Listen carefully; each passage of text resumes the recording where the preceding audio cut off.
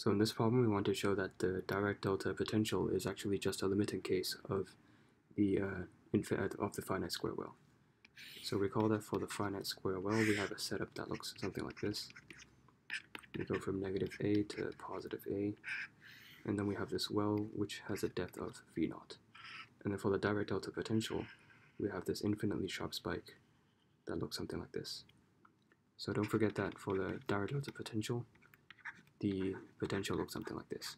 And then if you integrate this component over here, you'll see that the area that you get is actually equal to alpha. So by definition, this is going to be equal to alpha.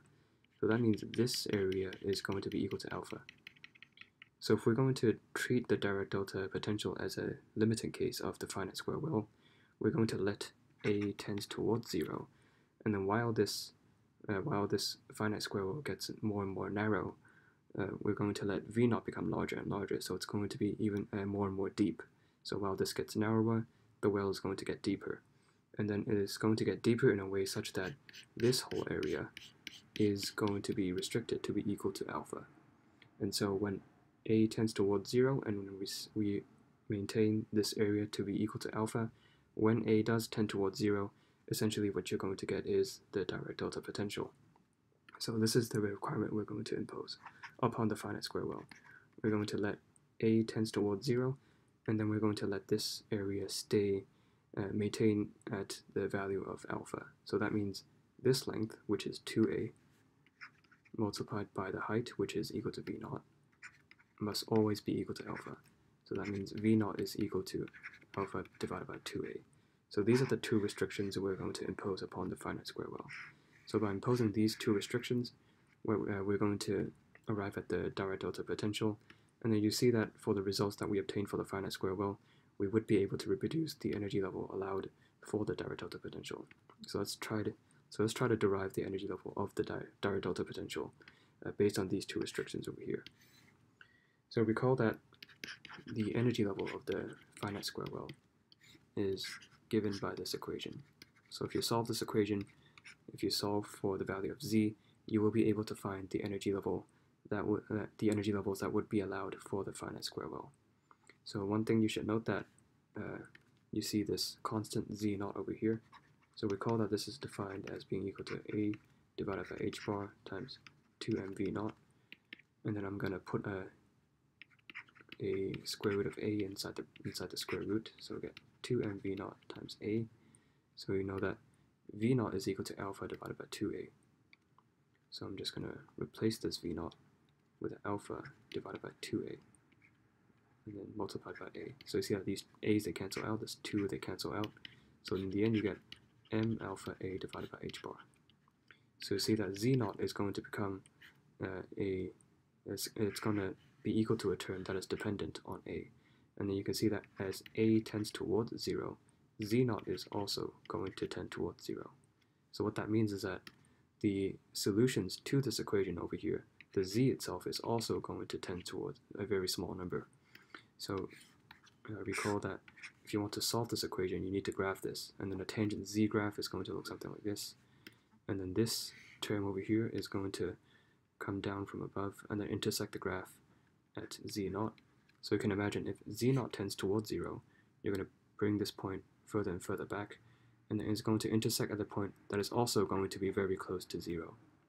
So that means the value of z, which satisfies this equation, is also going to be very, very small. So that means this equation that we're dealing with over here, so recall that this is the equation that would give us the allowed energy levels.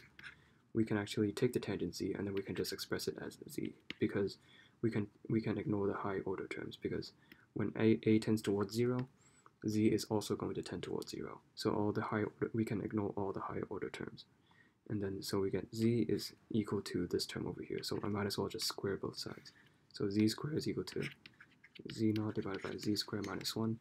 So z to the power of 4 is equal to z naught squared minus z squared. So this is one important result that we have obtained so far. And one other result we can obtain is that we can focus on this z naught squared minus z squared, and then we're going to rearrange this term a bit. So z naught, recall, is equal to a divided by h bar times 2mv naught squared, And then we call that z is equal to al squared, where L is equal to 2m v naught plus e divided by h bar. And so if you square on both sides, you get a squared h bar squared 2m v naught, and then here you get a squared, and L squared is just equal to 2m v naught plus e divided by h bar squared. And so you see that these two terms, they cancel out, so in the end you get negative 2me divided by h bar squared times a squared. And then this term over here, don't forget, this is actually just equal to k squared. So you get z naught squared minus z squared is equal to k squared a squared. So this is a very important result that is going to be useful later on. So you see that this term over here is equal to k squared a squared. And so that implies that z to the power 4 is equal to k squared a squared, which implies that z squared is equal to ka. So this is another important result that we're going to use later on. So one thing you should also note is that recall that we arrived at this expression. So z to the power 4 is equal to z naught squared minus z squared. And then once again, because when a tends towards 0, z is also going to tend towards a very small number. So that's why this high order term is going to be insignificant. So we can say that when a tends towards 0, the value of z squared is going to tend towards z naught squared. And so that means z is equal to z naught when a tends towards 0. So this is another important result that is going to be useful. So now let's try to combine some of these results. So we know that z is equal to z naught, and then we also know that z squared is equal to ka.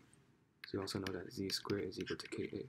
So that means z naught squared is equal to ka when a tends towards 0. So this is actually the expression that we're after. So we can actually now manipulate this to reobtain the energy level of the Dirac delta potential. So recall that z naught is equal to this expression, and then for the restrictions that we have imposed upon the finite square well, z naught also takes on this form.